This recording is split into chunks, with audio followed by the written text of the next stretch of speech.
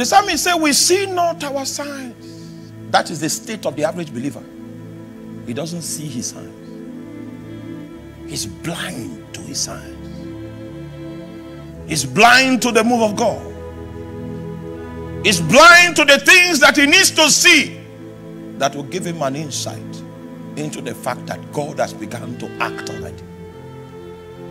Before the Holy Ghost came down on the day of Pentecost, God made noise first. And the Bible says that there was a sound like a rushing mighty wind.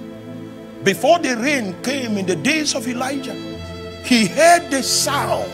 There was a sound that God made. It was the sound of an abundance of rain. That sound preceded the physical rain.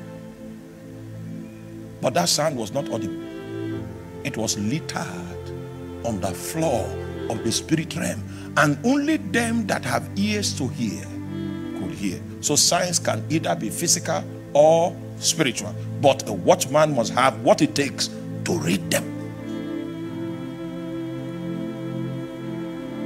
Tonight, we want to overcome this scripture, the situation that this scripture is talking about, where we see not our signs. It's a state of darkness.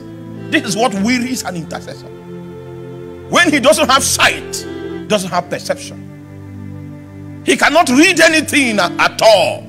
He believes that his prayer is a futility. I've met many strong intercessors in this situation, and they are weakened. They are discouraged, but they were not trained to read the signs.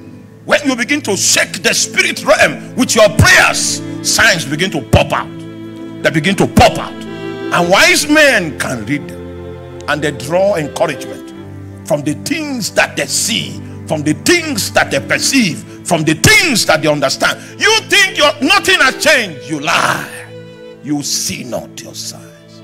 Can we pray today and say, God, deliver us from the blindness of our signs. This year God will move, and we will move his hand. We will compel his hand to do wonders. But each and every member, each and every one of the sons of the prophets must know how to read signs in the spirit.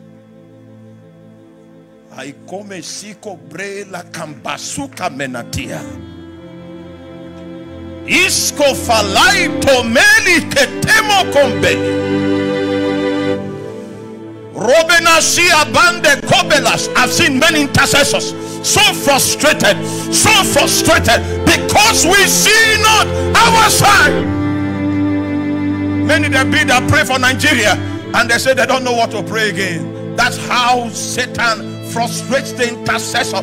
When he cannot read the signs, his spirit becomes weary, his soul becomes famished. Give us the grace to look upon the signs that are littered in the natural and in the spirit. Yamolebo kosima katelia. Ebrokonde masia banteli.